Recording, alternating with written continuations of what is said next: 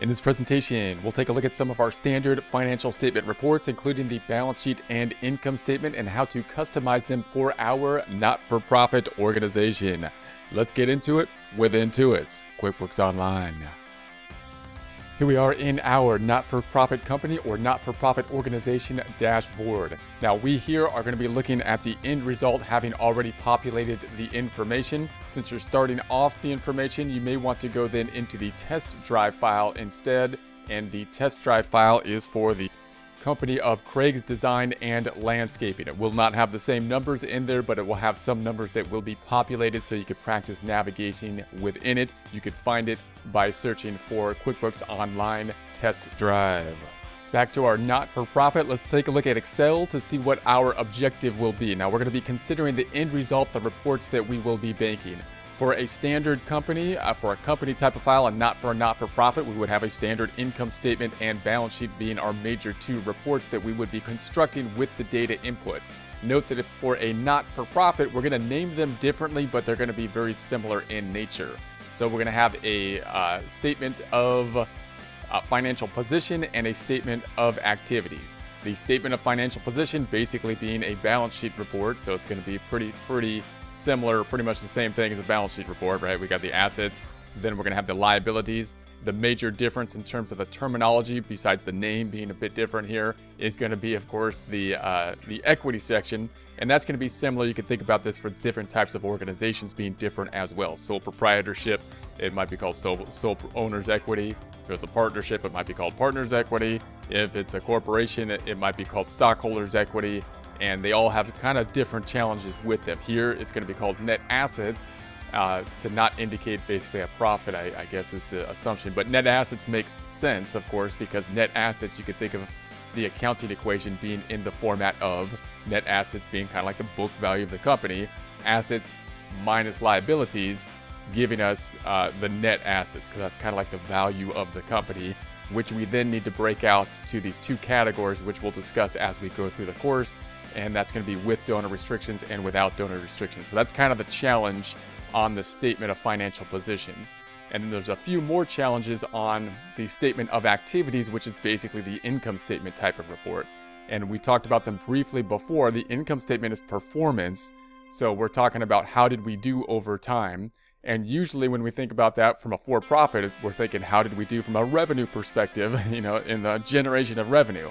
But here, because of that different perspective, we're thinking about how did we do in kind of cash flow and being able to apply our resources to the items that we're supposed to be applying them to, which in essence are the programs. So we've got revenue and expenses, same format that we would expect to have, giving us net income, but now the term isn't going to be called net income, it's going to be called increase in net assets. So notice some of those terminology things are going to be a bit of a challenge for us. In QuickBooks Online, we'll have to basically think about how we're going to deal with those and customize our reports for it. We also may have to break out between items with restrictions and without restrictions, and we'll talk about that. That's going to be another challenge, which again we'll use the class tracking tool for. We'll also be needing to break out our expenses by what they're used for in this case, which again is different because in a for-profit they're used for profit. Right, that's why we have expenses to help generate revenue. Here we got by program, and then the management in general and the fundraising, and then we also need them by function, so we have another report up top. So let's take a look at our financials in QuickBooks then. So if I go back onto the reports on the left hand side, we're going to go to the reports on the left hand side.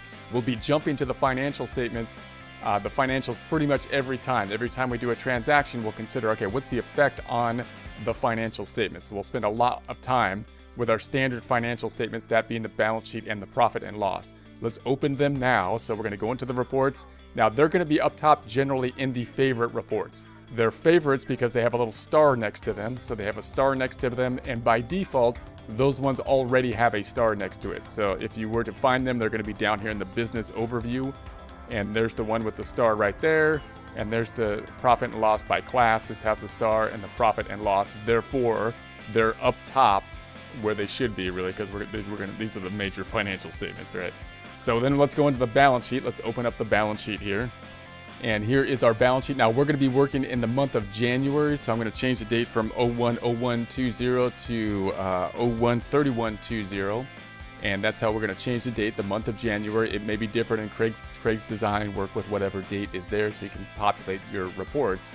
Then what I'm going to do is I'm going to do something that we're going to do a lot in the course, and that's going to be to copy or duplicate the tab to be able to be working on different reports at the same time.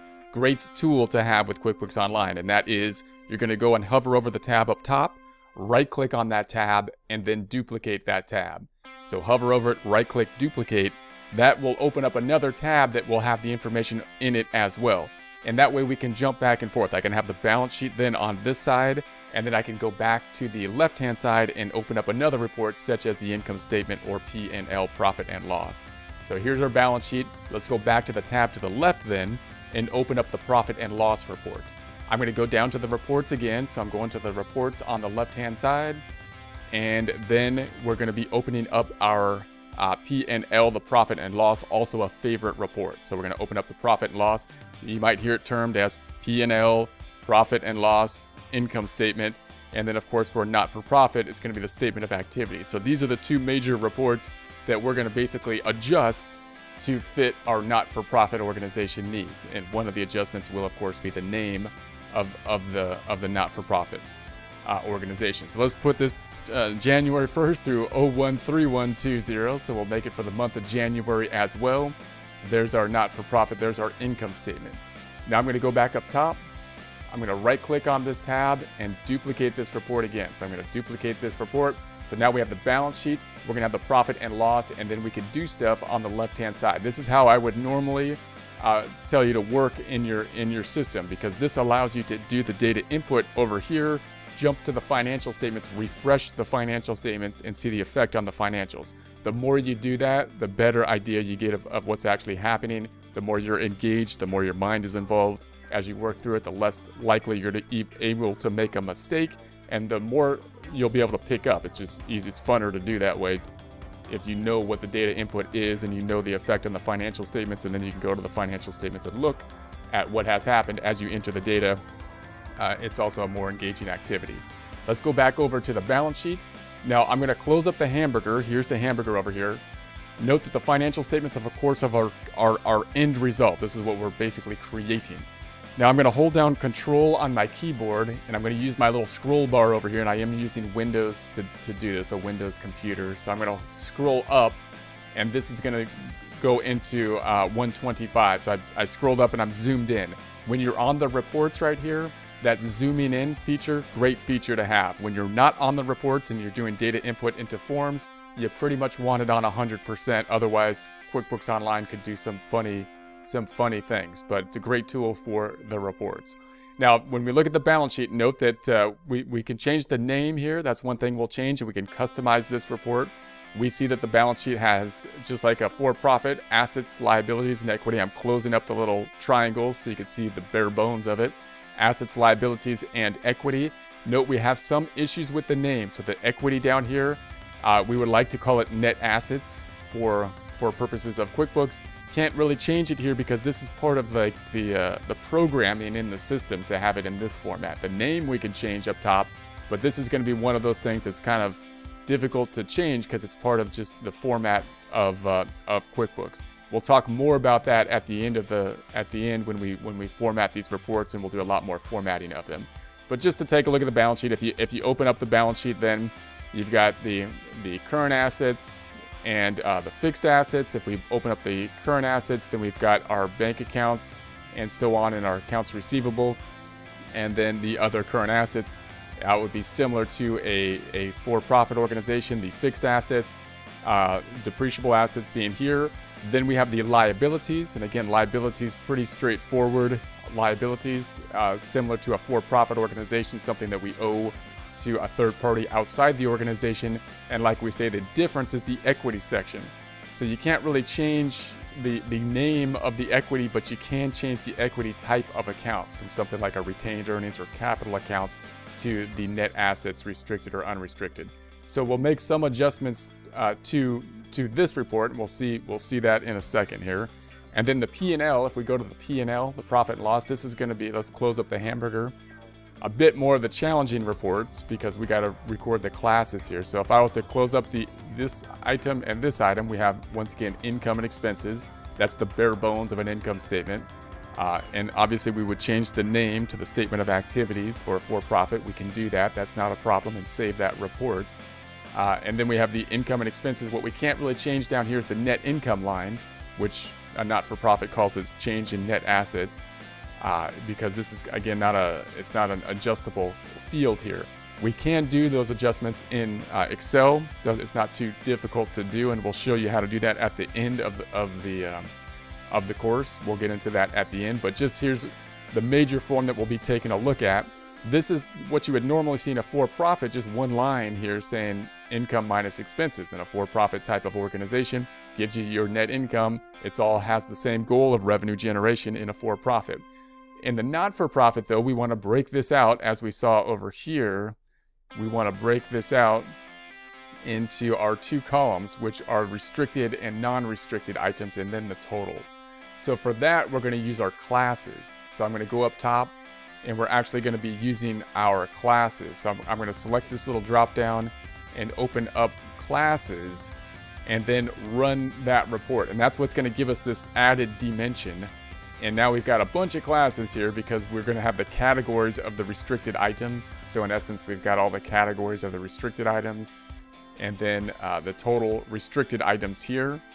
And then we've got all the categories of the unrestricted items and the unrestricted items here, and then the total. So this classes feature is what's going to add to us. It's going to give us that added dimension that we can then break out this information in this kind of format. So we'll talk more about that as we go. That's going to be one of the major tools that we will use. Also note, this will allow us to go back and forth and add a report that's going to be reported by function for the expenses, as well as by nature for the expenses. So these two reports, again, will break this out using the classes feature. Now, we also might want more information on the restricted items, the types of restrictions, which we can use classes to do. So I'll show you how to do classes to do that. Or we can also run this report by customer and run this report. So I'm hitting the drop down. I'm going to run it by customer. And then this could be another way that we can track, basically, this will be using a job type feature to track the restricted items. So this is kind of a confusing thing. This is the new thing that we're going to use this other dimension to figure out these reports, the job costing features and the job cost kind of features that I would call them a job cost type of feature, and the classes feature to track this information and give us the more detailed reports. Okay, so also note, I'm going to go to the tab to the left now, that if we go down to the reports again, as we make these reports, we can then customize these reports. So I can customize these reports, and once we have created this, I'm going to hold down Control and scroll down to get back to 100%. So once we have created these reports, then we can make them standardized. So I have them down here, statement of financial position. I could simply open up the statement of financial position from the custom reports, and then the name is already there at the statement of financial position, and all the formatting that we can do within QuickBooks is already there. We can't do all the formatting. Notice down here, I changed the names of the accounts, but I can't change something like the equity up here. There's some things that I can't change within QuickBooks. They're not the end of the world. We just have to, you got to recognize that QuickBooks has some terminology that will not be exactly transferable to the not-for-profit, and it is what it is. Now, you can change it pretty easily by simply exporting it to Excel and changing it, which without too much added work, and we'll show you how to do that. So we'll go and see what at the end of the course, we'll generate the reports, and we'll see what QuickBooks can generate and what you can give out there, and then what you can do with some formatting if you put it into Excel and just do some adjustments, and how you might present this information as well. So we'll get into the formatting, the presentation, how to give the reports to individuals, and how you can distribute them at the end of the practice problem. So that's going to be this item, and if you go back to the reports, then we have our other forms as well, the statement of activities and the restricted net assets. So we have all these reports that you can then save. So once we've customized them, we'll show you how to save them as we go as well. Now, to generate these reports, we're going to be using, of course, these forms. these forms, mainly like an invoice type form, which we'll customize, and a sales receipt type form, deposit type forms, and expense and check forms, as well as bills. These are the things that typically are going to be the building blocks. These are the things that create the actual journal entries that will end up in the end result of the profit and loss, or the balance sheet, the end result of the financial statements. So every time we enter something like this, a bill, an invoice, and whatnot, we want to think about what's the effect on the financial statements, so we can get an idea what that relationship is. And that's how we'll construct the financial statements in a step-by-step process, seeing these forms and considering the journal entry as well, jumping over to Excel and figuring out, okay, what are the actual accounts that are affected in just basically a journal entry type format? What are the increases and decreases? We won't talk about debits and credits too much, but we'll just say, hey, this account's affected, that account's affected, debit and credit, increase and decrease to the account. That's what's happening when we do these forms. And you can see that on then the financial statements, and then drill back from the financial statements back to the source document to get a really good understanding of what is happening. So that's going to be it for now. Let's get out of here.